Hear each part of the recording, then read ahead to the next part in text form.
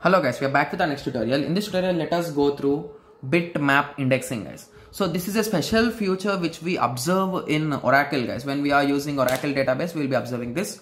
So basically, whenever it is true or false, we'll be inserting yes or no, right?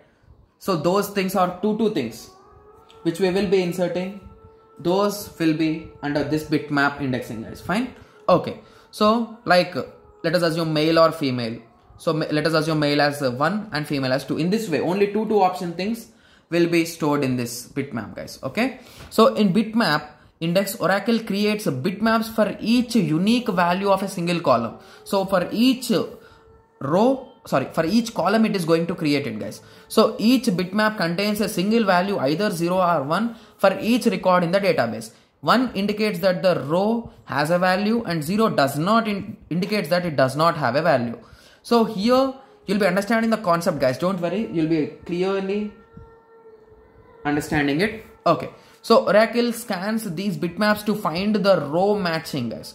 So whenever you are comparing with rows and rows, let us assume you wrote a query, select a star from this employee belongings to this. So indirectly it will be having, let us assume we are having 3 departments. So it will be having department 1, department 2, department 3.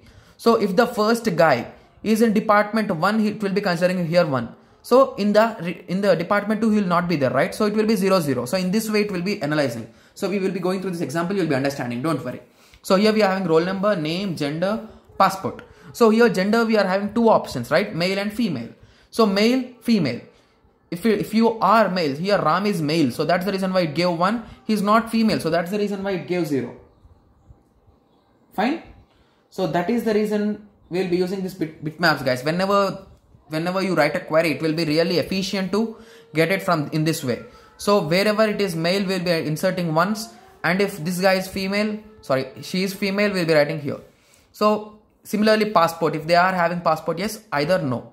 So I hope everyone got a small idea, and remember, in a single row, never will be having 2 ones or 2 or more ones for a particular column. Fine. I hope everyone got a small idea on this. So in the next tutorial, we'll be going through transactions, guys. So let us meet in the next tutorial. Thank you. Thanks for watching.